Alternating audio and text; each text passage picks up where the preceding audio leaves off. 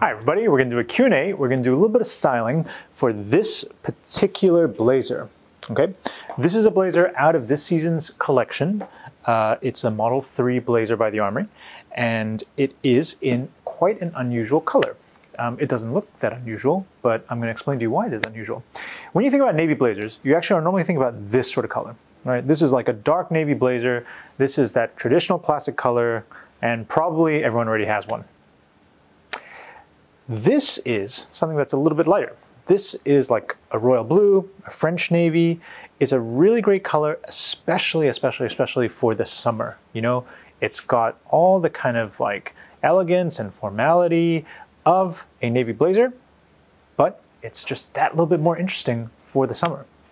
Also, in our case, you know, we normally do our navy blazers with patch pockets, but we also try and keep aside like a certain section of our collection for slightly more formal looks, right? And that's why rather than do patch pockets on this, we actually did flat pockets. Now, how would you put this together? Okay, so a dressy way of putting it together would be this, right? Like navy blazer, gray trouser obviously, and then you could use something a little more fun for the shirt. So you could use a red striped shirt like this, or obviously a white shirt would be no problem. You can wear it with a necktie and with a little bit of a flourish of color in the pocket square.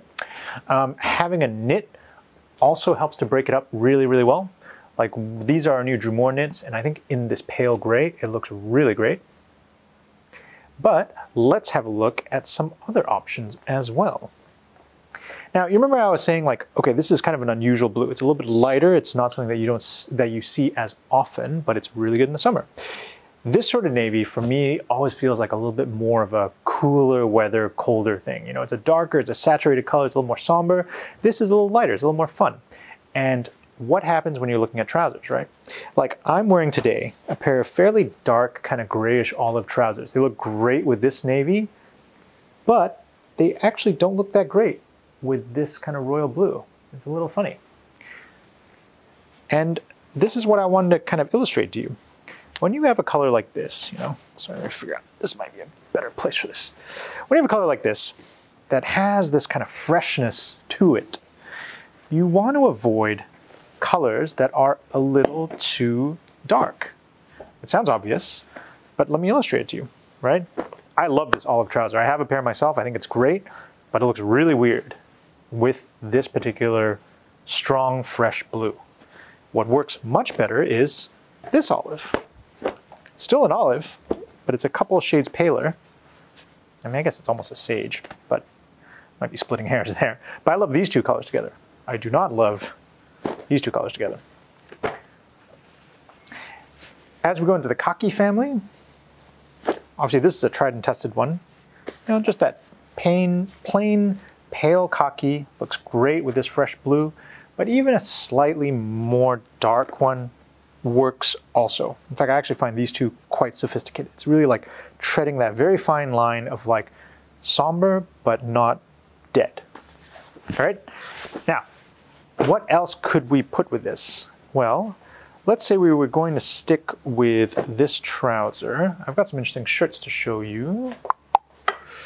Start with this. Actually, I gotta get off the hanger. This is the Armoury's holiday shirt. It's got this beautiful bright blue triple stripe on it, like that. And I love how the blue and the blue stripe just sit so well together, right? And then you have the trouser there. And then for a shoe, in a case like this, actually, I would use something like this. Yohei Fukuda's brown calf cap toes. You know, a little bit more dressy, but I think in this situation it's very appropriate. The trousers are actually wool and cotton mix, so they're not like super casual either. Like this is a lovely way to put together something that's a little bit more formal than smart casual. But certainly no black tie. Now, what else? Let's see, we're gonna go back to that nice olive we were looking at.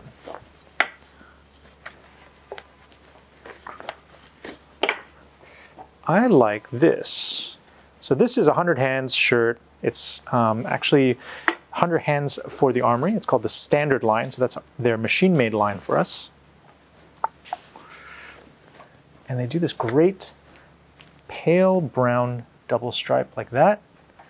And in this case, I think you could pair it very successfully with this olive. You know, you're getting all those earth tones on the inside, and then you're layering it with that royal blue on top. And then shoe-wise, I would actually go with brown suede, like that. Like our Hudson tassel loafers would be a nice pairing in a situation like that. Yeah. All right, finally, one last one. This video is going to be a little bit shorter and sweeter than normal. Let's have a look at the really pale khaki, which is a nice color. So there's that pale khaki. And in this case, tobacco. Tobacco like that, polo shirt. And this would be great with white canvas sneakers. I think it would be awesome with white canvas sneakers. I think also if you want to be a little bit more dandy, this. So this is the Wyndham, which is our, oh no, sorry, the Gloucester. This is the Gloucester, which is our wingtip derby in tan calf. And I think this whole color combination also has just this beautiful, fresh, summery vibe to it. You know, and that is the beauty of a blazer like this, right? Like the beauty of this blazer is that a color has just such life to it that you really want to be putting things together with it that are bright, that are kind of, they just feel like they should be in the sunshine. Alrighty, that is about it for now. I hope this has been useful. If you have any suggestions for like what else we could put together with this blue blazer, we would love to hear them. And that's about it for now. Thanks for watching.